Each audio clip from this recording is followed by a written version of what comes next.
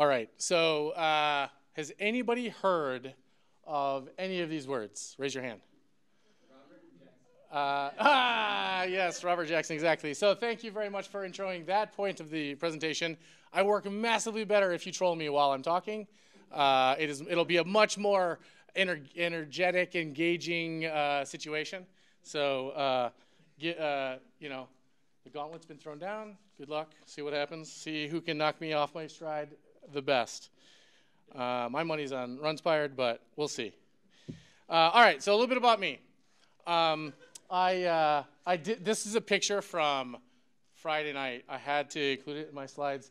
I accidentally picked this apron, but I went with it. It worked. It worked. I'm not showing you the painting that I was painting at the time because it's basically not recognizable as anything but just noise. So seems good. It's about how I do software. So for those of you who don't know, I'm on the Ember core team and a smattering of other Ember-related teams, and maintain a ton of open source projects, a few hundred. Unfortunately, please come see me afterwards if you want to adopt anything. Just generally have a problem with open source. Mostly just the community aspect of it is so engaging and exciting and fun that I really just get a ton of enjoyment out of it. So I tend to just take on more and more and more, but y'all make it so much fun that it doesn't really feel like work. And who needs sleep anyways, right? As Casey mentioned, I work at LinkedIn. It's quite awesome. I will be completely candid and tell you that I am happy at work for the first time in many, many years. So it is awesome. And they're awesome. You should come see the booth. A bunch of folks will be up there tomorrow through the conference. Okay, so before we get going into any topics, whenever I give a talk, I like to give a shout out to my family. They almost never can make it and come to the talks, and they're almost always the ones suffering for me being here. So I like to give a shout out and thank them for supporting me and letting me do the things that I do, and just being awesome in general.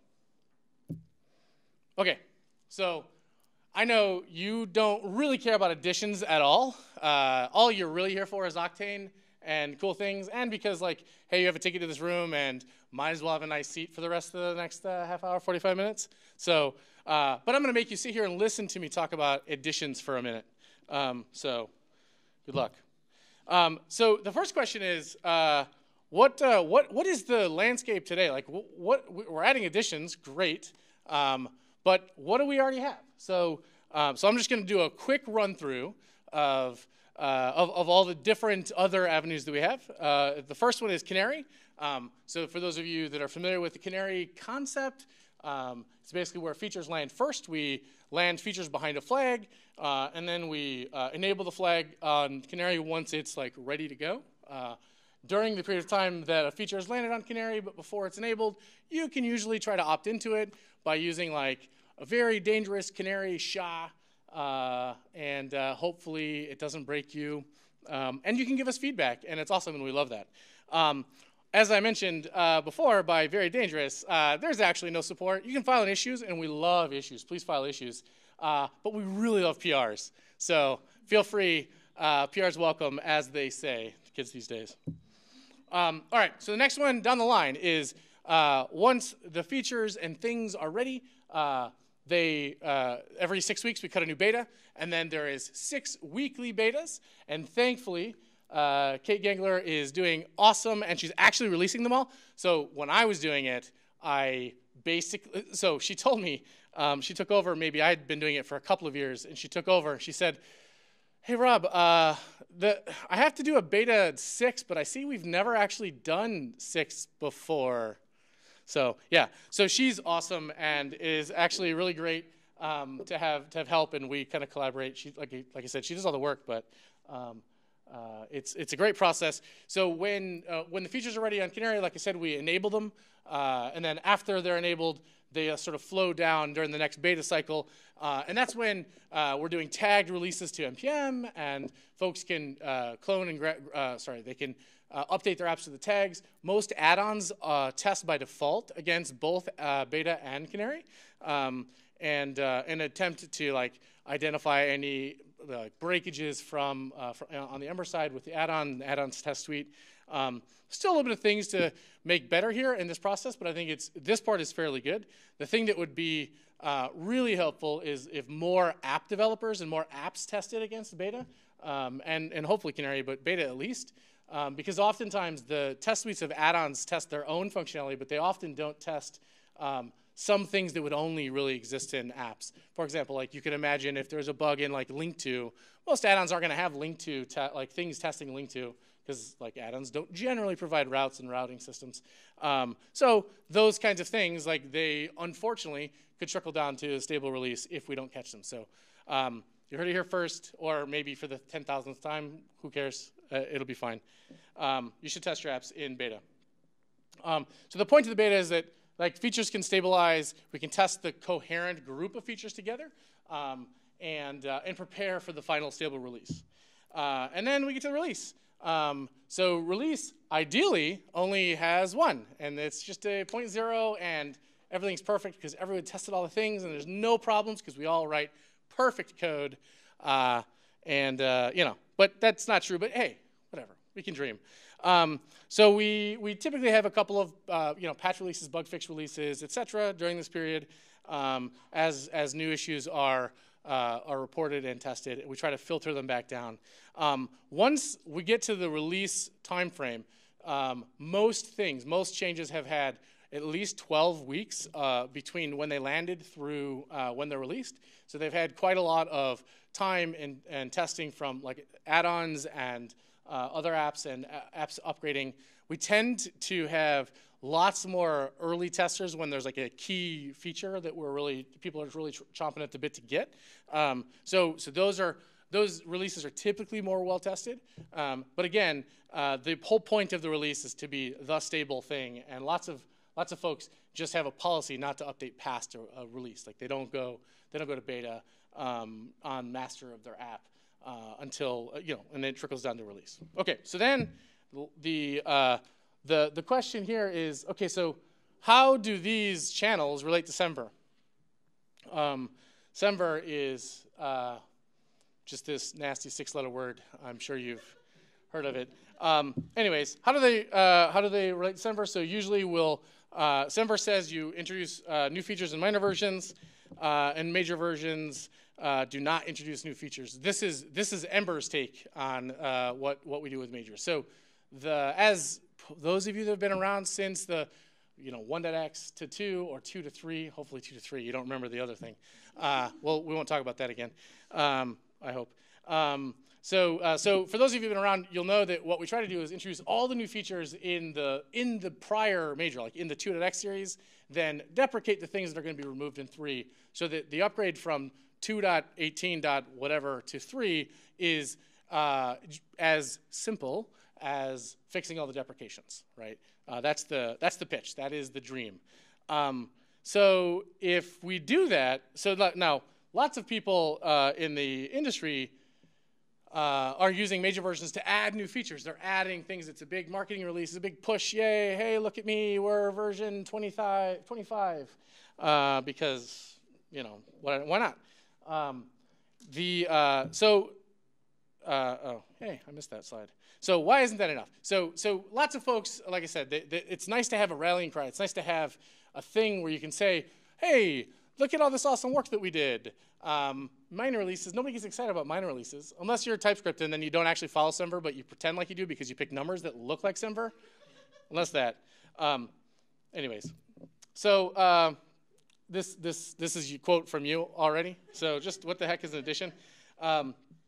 So here we go.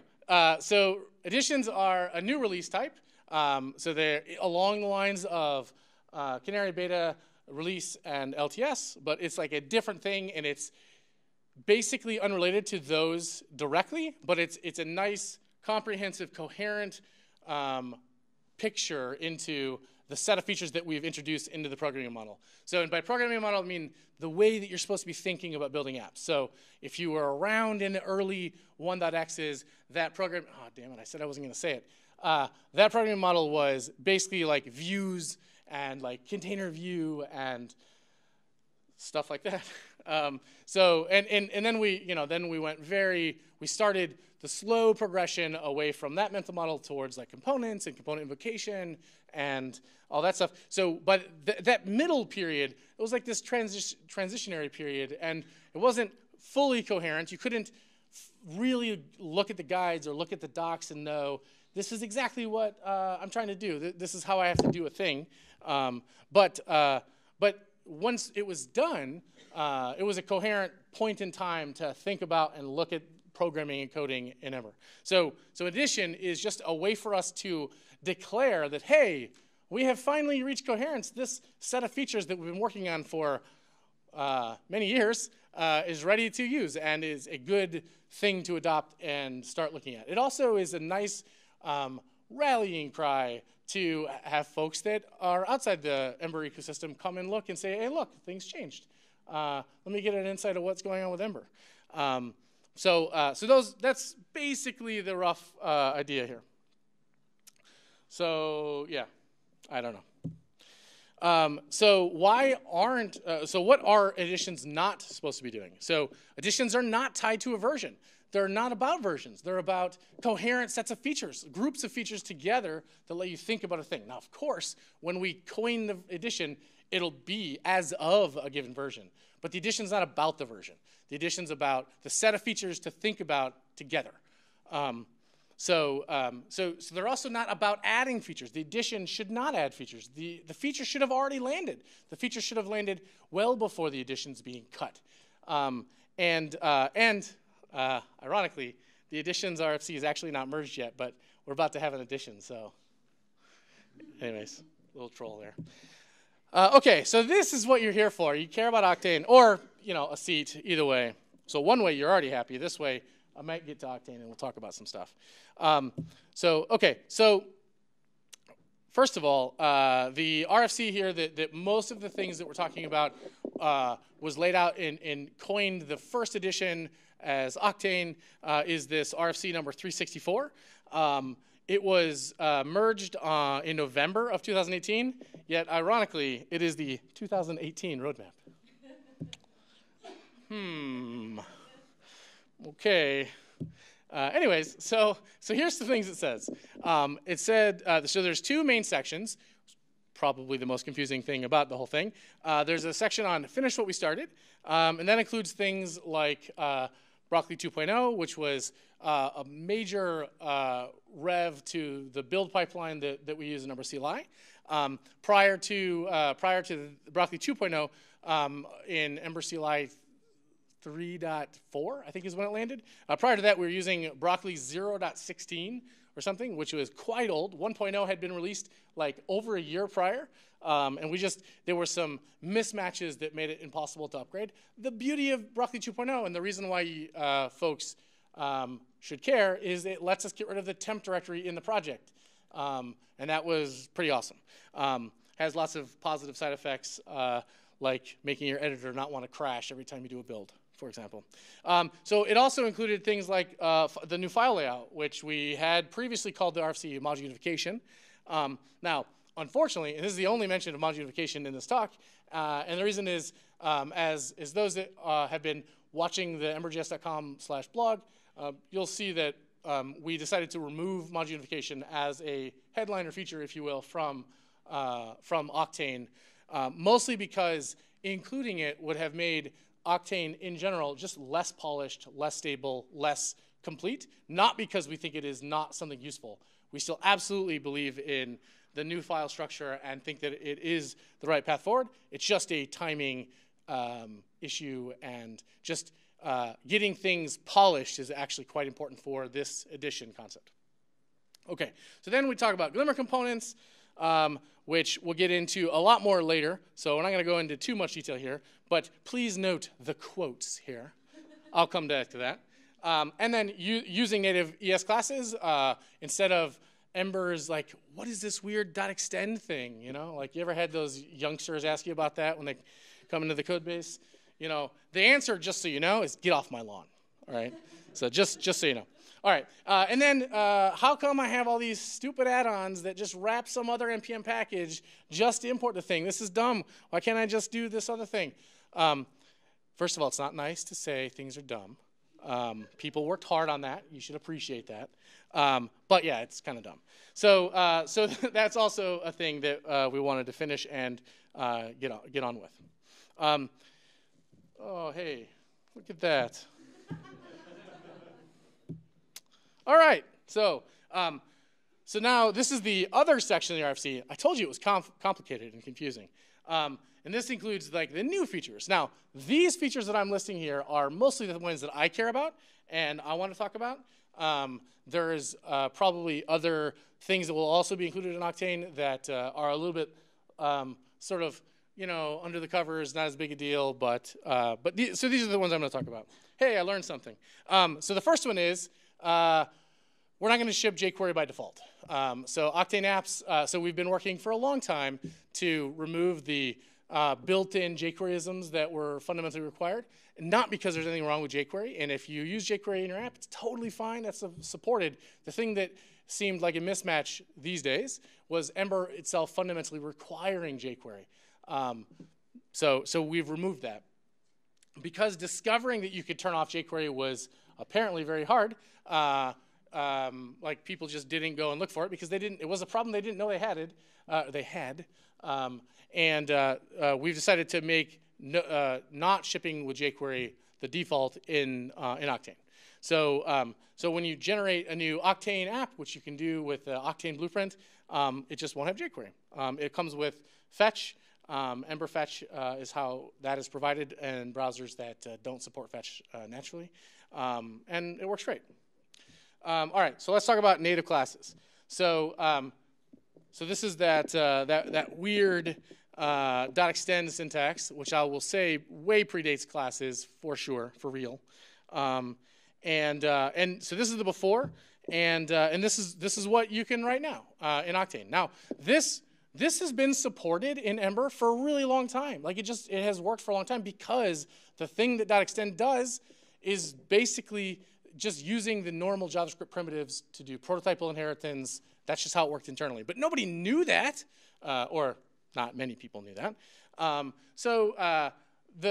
have that constant conversation, and you have to tell people to get off your lawn. And eventually, you just got to put a sign out there and realize that probably you should just like mow your lawn or let it grow out, and people don't want to walk on it, something like that. Get a big dog. I don't know.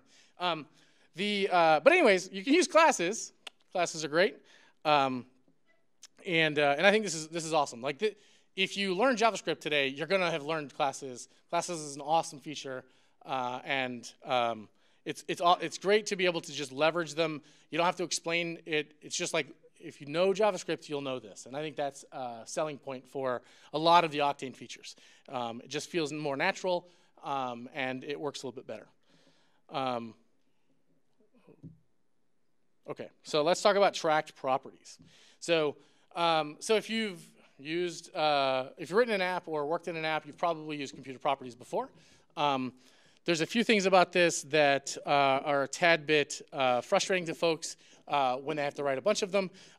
For example, the fact that you have to repeat the I got a typo here. So the fact that you have to repeat the dependent keys, I changed it from first name to first and last because it wouldn't fit on the slide on the next line down. But hey, good job.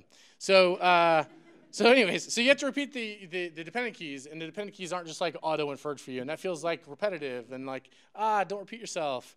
Yeah. So anyways, so that felt a little bit annoying. But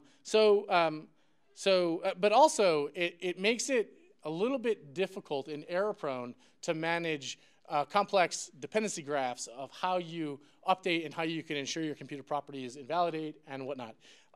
Where what you really want to do is you really want to say, what are the leaf states? What are the root things that you care about mutating? And then the rest is just JavaScript. In this case, this person class marks first name and last name as tracked. So whenever they're assigned with normal JavaScript assignment, so like object.firstname equals Robert, it'll mark it as dirty, and the rendering engine will pick up and re-render the thing. And that's it. Even if you just use full name, it automatically sees that, hey, I'm depending on this tracked property, and just works, quote unquote. The nice thing also is that there's no hidden magic here from like the JavaScript perspective. If you call full name 3 times in a row, it's executing that getter 3 times in a row, just like you would expect. So if you do want memoization, you just add it, and you can do it yourself. It's not that hard. It's just JavaScript, remember? This is what we wanted, isn't it? But seriously, I think I know that's sort of trolling, but really it removes a lot of the what the heck is going on from the thing. You can just step in to the template and see the code calling your getter, and it just works, and there's no weird Ember stack stuff going on. Anyways, very nice. Okay, Glimmer components. All right, so let's talk a little bit about what was wrong with what we had before, because I know that's what you're all thinking. So Ember component is what we've been using since Ember 1.0, and Ember component has lots of API service, like a ton. 13 standard lifecycle hooks, 29 event handler methods, 9 element customization properties like class names and attribute bindings and tag name and all that jazz, and then 21 framework functions, whatever that means. Things like this.get, this.set, and whatnot, right? But 21 of them. So this is the service area of Ember component. I was going to put all the actual methods, but it wouldn't fit on the slide, so I just gave you numbers. But you can imagine, that's a lot of stuff. You probably don't remember all that stuff, right? This is the API of Glimmer component. Like, that's the whole API. That is it. There are only constructor and will destroy as functions, and then a few properties. And the only reason is destroying and is destroyed is there is for nice interoperability with other ecosystem things like Ember concurrency or Ember Lifeline and whatnot. So this is a much simpler mental model. You don't have to know all of the things in the world. But the question you're asking is, well, how do I do all the things? Well, here's an example of converting a Ember component to Glimmer component, and you'll notice this looks basically like the other example, but you just mark the leafs as tracked. Your args are all automatically tracked, and any getters you use from the template are automatically tracking any tracked properties you have. So in this case, I didn't have any complex examples where you go through services and nested property paths, but that also works. It automatically will track any tracked property that's accessed inside this name getter. So if you have a service that itself has a thing marked as tracked, that thing will also invalidate the template. And it basically works the way you expect it to. Okay, so an example. So in that example, if you went from the other Ember component to this class, you might also do these things. Now, we'll talk a little bit about these did insert and will destroy things in a minute. These are element modifiers. We'll get into the details of those shortly. But the template of Glimmer components it does not include the wrapping div like Ember component does. That's how we get rid of all of those tag name, attribute binding, class name bindings, class names, classes, whatever, methods or properties. So that's great. Okay. So let's talk a little bit about the other supporting cast, if you will, of the Glimmer component world. Okay, so named arguments are really straightforward. Every curly invocation you've ever done, you've been passing named arguments. That's how to think about it. That's just what it is. When you want to use them in the template, you have two choices. You can use this.post in the first example, or in the example here, or you can use @post. If you use @post, that's using the named argument. That's using the reference directly passed to you from the call site. If you see this in the template, you know for sure that @post is not modified or have anything to do with the component JS or TypeScript that you're in the template you're in. It's directly from the call site. And that's a really cool signal to have when you're reading the template to know, hey, this thing is from this thing is directly from the call side. I don't have to go and open the other JS file to see what's going on with like some computer property or whatever, or if I'm mutating the state or anything like that. So that's really nice. And conversely, if you see this.post, your assumption should probably be, hey, there's some shenanigans here. There may be a getter. There may be some, like I'm composing args that I was passed or something like that. But it's really nice to have that signal in the template. Okay, next thing, I told you I was going to get back to these element modifiers. You're all familiar with element modifiers, even if you don't know it, because that's what action is. When you use action in an element space, not assigning it to something, but when you're just using it raw in element space, that is an element modifier. It's basically what bind adder was, if you remember those days. Yeah, I heard one person. All right, so this is just, hey, what if when this section is rendered, you want to call the performance.mark API, right? This is just a hypothetical modifier you might have. But there's actually some actual modifiers that we added in an add-on that are part of the core experience called did insert, will destroy, and did update. And those basically they're really straightforward. They all take a function as an argument. In this case, I'm using the action keyword to bind the context because by default the functions are unbound, which is a little bit of a stumbling block that we're trying to work on how to teach best. But the idea here is you pass it a function. That function is ran when this div is inserted. So that's why we don't need an insert element in the component.js anymore, because you can make any element have its own did insert element basically at any time. And the beauty of that is, if you had this exact example, this was taken from the RFC, but if you had this exact example, and the is open was toggled from true to false, most component code that I've seen would actually like have a leak. It would not tear down properly because there's no way to have a callback ran just when that thing toggles back and forth, right? So, so this is actually really, really nice to have the ability to target any DOM element and have just an arbitrary function run when that element is rendered or removed. Yeah. So, okay, so here's another example. Now, this is an add-on. This isn't an official add-on, but this Ember on modifier add-on lets you do on. Now, I know this is going to be mind-boggling, but this is just like add event listener on the element. That's it. That's all you're doing. You're giving it a function, run this function when this element is clicked. Then here's yet another add-on. This is called Ember OO modifiers. It lets you write your own, author your own modifiers with like class syntax. If you put this modifier here, when you render it like this, it sets the scroll top of the element like you see here.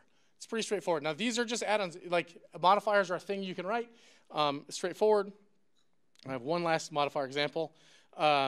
This is Ember functional modifiers. If you're familiar with use layout effect or use effect in React, this is akin to that. It lets you return a function that is your cleanup, and it just runs. And this is a little bit of a wacko code example for me to show, but like it's basically just randomly moving a button around the screen, which is, I'm sure, very lovely to use. So this is how you'd invoke it, and it would do the thing, right? So modifiers are neat, and they let you do so many things that they're just much better for composition. You can let you do so many more things that you used to have to do sort of annoying like JS code to work around and deal with the accessing the elements, finding the elements, flagging them. You'd like use this.element, .query selector to find the element you're working on and all this jazz. All that can go away. You can just do directly did insert, grab the element, do some code. It's great. Okay, so angle bracket invocation.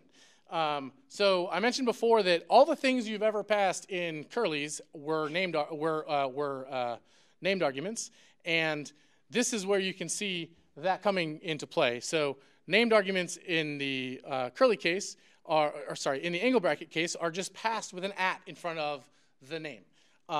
That's the main difference. Anything without an @ is an attribute. So in this case, you've got show. This is a direct translation from show post.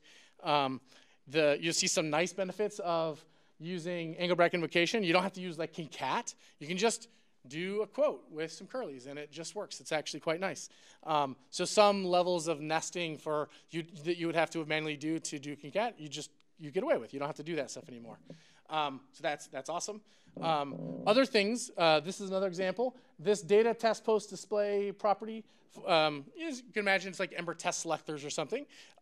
This is not with an at, as you notice, but so that means it's passed as an attribute, and the attributes are directly splattered out onto the element that you use on the inside of the component where you have ... attributes. So if a component, if you're authoring a component and you want to allow any arbitrary attribute to be passed, all you have to do is put ... attributes on the thing you want the caller side's attributes to pass to, and that works. I know this doesn't seem huge, but this is huge. So I have maintained components where I have 50 or 100 attribute bindings, and just continuing getting PRs to add another one and another one because I forgot one, or because they made up their own data property because that's what you're supposed to do with them.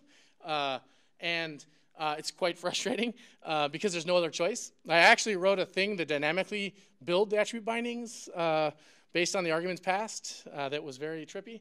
But anyways, this is awesome. This lets you work around loads and loads of things, like things that the component author just didn't think about or wasn't really the fundamental point of the component, but maybe you need to set a role, or maybe you need to set like the test selector properties or any of those kinds of things. This is great. All right, so the built-in components that we provide you, they have angle bracket versions as well. They will be, well, they're not all done yet, but they will be the ones I'm showing here. It's a straight port. The point is you just take the thing you know from the angle bracket world and, the curly bracket world, and you use angles with the named args. There was no fundamental API changes to input or text area. There are some tweaks to link to. We'll get to that, but it's pretty straightforward. Some folks got a little bit confused when we're talking about this, and that's because they thought originally, the first time angle bracket invocation was proposed, we also proposed changing semantics, like changing fundamentals about the way it works to be read-only and one-way data flow, and we would tie the invocation style to the programming, the way the thing was coded in the inside, and we realized that was just too big of a lift. It was too much change, and it meant that people just got stuck, and it was impossible to migrate a large code base along and along unless the calling side were just mirrors of each other, and they were the same. So that's what we did, and that lets you change the invocation to be like all angle bracket, and then slowly migrate the components to the new base class as you're ready, and it doesn't have to happen all at once. So this is a text area example. Again, it's basically the same. You just see we use angle brackets, and we say at value instead of value. No surprises here. Now, here's where we get to link to. There's a little bit of differences with link to. I've got a few examples here, but the basic gist is link to took positional params, and I haven't mentioned it yet, but angle bracket invocation doesn't allow positional params as a thing. It's just not part of the angle bracket world because it doesn't map very well to HTML. I think this is a great change anyways, even if we were still using curlies to say the route name equals that you care about instead of the positionals, because I always forget the order of those positionals, every time, and I get it wrong and they get backwards. Anyways, so this is an example where you're not passing a model. This is an example where you're passing a single model, and so you'll see you pass at model, singular. This is an example where you pass multiple models, and you pass at models, and you use the array helper to generate an array, and that's just your array of models. If you had an array that you built dynamically from your JS, you could use that too. There's nothing special about the array helper here. This actually lets you dynamically update link to in a way that was quite difficult to do before. You can actually have a page that uses a dynamic route name, which has different sets of ordered args, model parameters for each one, and gives you a way to do it. That's it. Done. So the question is, in an ember component, you would use this.element or this.dollar, I guess. But to access the element, But in Glimmer components, you don't have this dot element. There's no did insert element. There's no obvious place to do that. The point of that, the entire idea here is that using element modifiers is a better composition story to do that. You can get the element. The element is passed into the element modifier's argument. So if you use did insert, for example, as the element modifier, that function gets the element as the first argument. And then any other args you pass, but they're curried. But the idea here is that you can do much more. You can do everything you could do. Like I showed an example, ember.component, like pretend migration, where you just said did insert, and in did insert, you just called this dot did insert element. You can imagine that working. It's a fine way to think about it. But you could also imagine writing like a custom refs implementation where you grab all your elements and register them with some mutation observer thing and do all sorts of cool stuff. That would have been very hard to do, or would have taken a lot of like JS imperative code to do before. So the question is, if you're moving from ember.component to Glimmer component, things that you would have used element ID to give you a guaranteed unique DOM ID, what do you do? I think the answer is you write a helper that does ++ on some number, and it's the same exact thing that we were doing for element ID. But there's less cases where you care, right? Like I agree that it's a thing you want to do and it's important to do, but we're adding IDs for every Ember component today, and like most of the time you don't use it. Ember itself doesn't even need it, right? So why are we littering the DOM with all this stuff? Every set attribute we have to do is slowing us down by X amount, right? Like it's all that stuff can go away, right? So I think the short answer is just make your own and have it use, for example, you could make a helper that you pass the component into and ask it, maybe it's called element ID, and you pass the component, pass this into it, and then use a weak map to make sure that you always get the same one for the component and it updates. That's just an example. Free advice. Yes. Okay, so the question is you have components in a subfolder and you want to invoke them. The angle bracket RFC, the RFC introducing angle bracket said, you're shit out of luck. We subsequently realized that was really stupid and just merged an RFC and enabled a feature on Canary 2 or 3 days ago that lets you do it. It is not quite as simple as you don't use a slash, you use : to signify a subfolder. But yes, it is possible now. So we basically, it was a very clear adoption barrier. And in Octane, we really, really wanted to tell people that you should basically always use angles. Like, there's very few cases when you should be forced to use curlies. Things like control flow components may still be fine with curlies, but for the most part, you're going to be wanting to write angle brackets because you get lots of other benefits. No, so great question. Thanks for asking. So in the talk, I talked about dot attributes, and the question was whether you could like spread any random object, basically. And the answer is no. Dot attributes is very special. It's actually a custom attribute named dot attributes. Haha, joke's on you. And it's like there's a special opcodes in compilation. Now, that being said, it is almost certainly possible to use the same technique to implement that kind of thing for angle bracket invocation to let you have a component that takes arbitrary named arguments and pass them all to some other component. And I think that's a need. I think that's a gap in the composition story that we have today. It's not new. It's not really about Octane. It's just a thing where it's kind of annoying to take a component and maybe you want to add a wrapper thing to add some extra DOM or whatever, and then you have to go and call the original component and manually list every possible argument. That's very frustrating. So I think we should add a thing akin to that for ... arguments or something. Another thing to note that I didn't mention is that the attributes are not visible at all to the component you invoked. You can't see them unless you introspect your own element or something, I guess. Like you could like use a modifier to figure it out, but don't do that. The whole point is it's not something passed to you as an argument. You can't mess with it. You can't add more. You can't selectively apply some to this element and some to that element. It is sort of hidden from you, the component author. Yes. So the question is, do you have to add dot attributes? The short answer is you have to in Glimmer components. Ember components have an implicit dot attributes on the root element of components you invoked. So, and the reason for that is because you don't actually have anywhere in the template to write that because that's an implicit, like the div or whatever we give you automatically around Ember components. But in Glimmer components, there's no automatic dot attributes. If you don't want people to be able to customize your element, you just don't include it. Now, I think personally that it's probably best practice to include it unless you have a very good reason not to. And I could imagine maybe that's a thing, but for the most part, I think we're going to want to write it. And I think we should, if we haven't, a bozo button to the first person that makes an issue in the template lint repo to make a lint roll for it. Cool. Thank you.